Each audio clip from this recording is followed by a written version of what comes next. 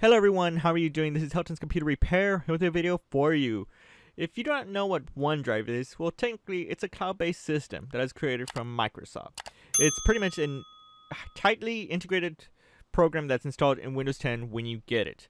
If you don't know about it, it used to exist another name that used to be called SkyDrive, but if I was correct, it was some type of copyright or name title policy that they had to cause them to change it. Regardless, if you're not a fan that likes to use OneDrive, that you pretty much prefer using like Dropbox or Google Drive or like Apple iCloud Drive, then say no more. Or let's say we're just not a big fan for it, then you just want to disable it, then say for it too. It doesn't really matter. Regardless, we're going to be showing you how to do it. Let's go ahead and get started.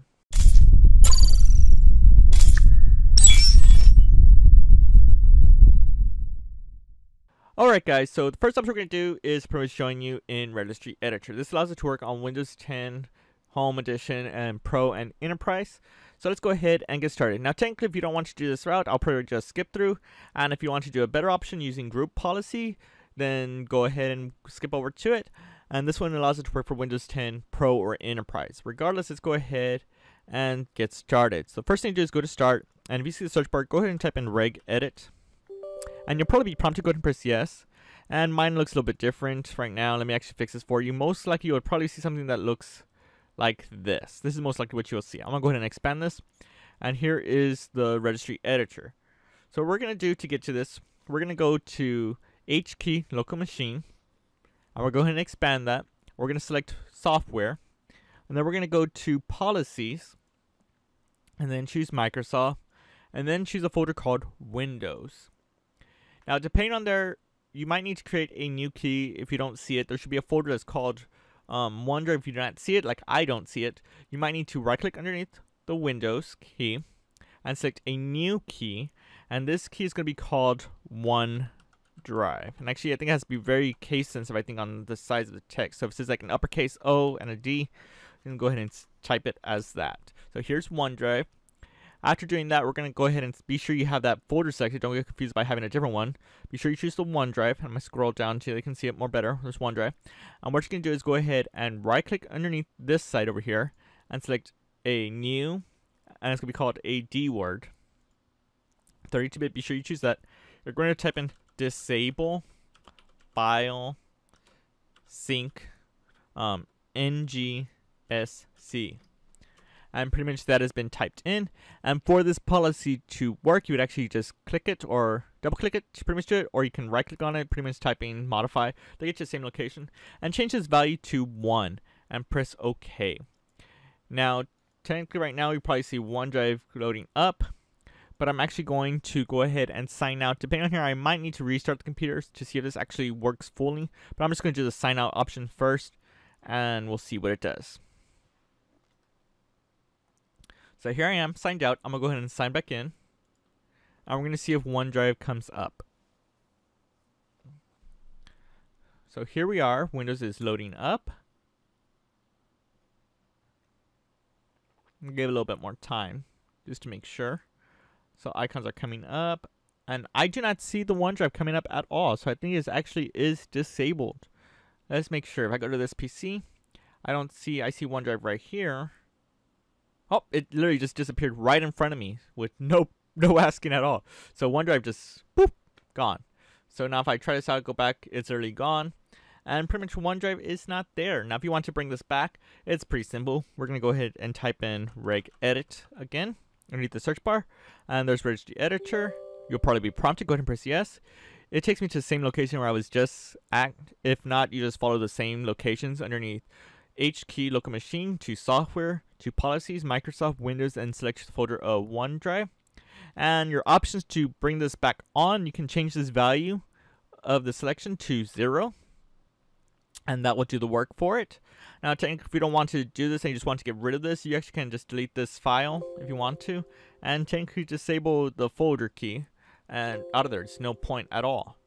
So pretty much now, if I go back, and if I restart this computer, not restart, just sign out of it. I'm going to go ahead and sign out again. And sign back in. And we're going to see if this OneDrive does come back. So we're going to sign back in. Give it a little second. I know the program takes a little bit for the program to do its work, to load up. regardless, I'm gonna go to this PC real quick. Hasn't showed yet, so let me give it a second, okay? Icons are coming up. Let's see if OneDrive is going to load. I don't see it yet, so actually let's give it a try. If I actually open up OneDrive, it is there, so I'm gonna go ahead and select it. It is coming up. So technically I think OneDrive is there. I'm actually gonna check to be sure it didn't get disabled underneath the task manager. So let's go ahead and not task manager. Oh yeah, task manager. We're gonna go ahead and expand this task manager, and we're gonna go to startup. I don't see the OneDrive in this list, so you might need to set this up. So let's go to start, and we're gonna go ahead and type in OneDrive, and we're gonna go ahead and select it. So now the program is coming up, and let's if I right click on it and select settings. And on this, we're going to go to settings on here. Start, that's what happens. After pretty much disabling this, it pretty much disabled the OneDrive from automatically with Windows. So I'm going to go ahead and check that. And it's back on there. And now it should be good. So now if I sign out and sign back in, we should be able to see OneDrive loading up.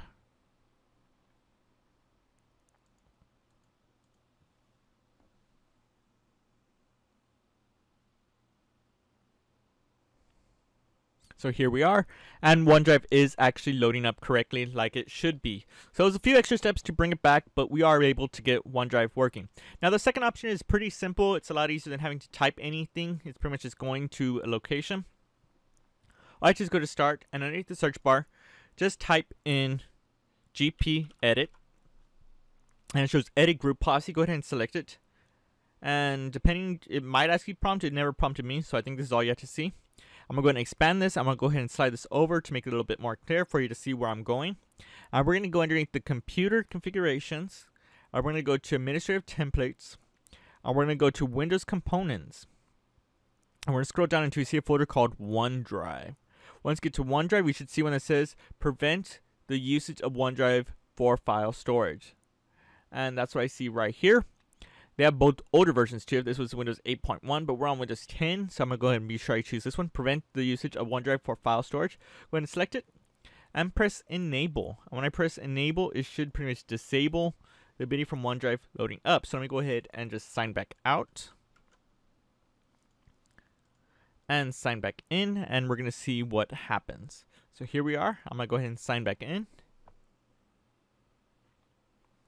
And give it a second. I know the programs need to take a little bit for it to work.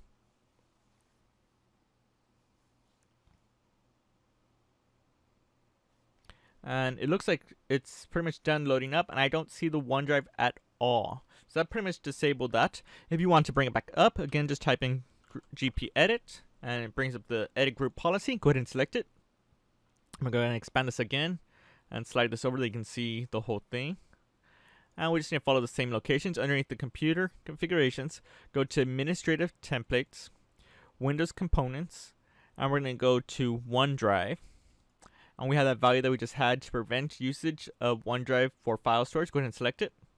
And you can technically put disable or not configured. They'll do the same steps. Press apply and OK. And we're going to go ahead and sign out again. And sign back in. Depending on it, we might need to change some settings underneath from OneDrive to load up, but we'll give it a try anyway.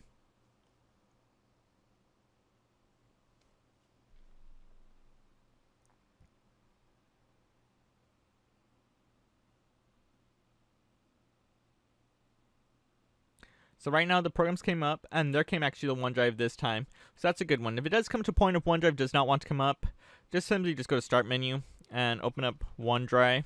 And you see it, go ahead and select it, and pretty much the program will come. You really don't have to go to that settings yet to sign back in. Just right click underneath the icon and select where it says settings. And just to make sure that it says general start OneDrive automatically when I sign into Windows, and that pretty much does the work for you. That's in case this does not want to appear by automatically, but that's the second option for it. Regardless, we showed you how to pretty much disable the OneDrive on startup in Windows 10, and that's pretty much it. Thank you for watching from Helton's Computer Repair, and I will see you on the next video. Thanks for watching, guys. If you disliked this video, then hit that button. But if you like it and you want to see more, hit that like button, get subscribed, comment, and tell us what other tech videos you want to see. Consider checking out our merch store, link in the video description. And for the rest, I will see you on the next video.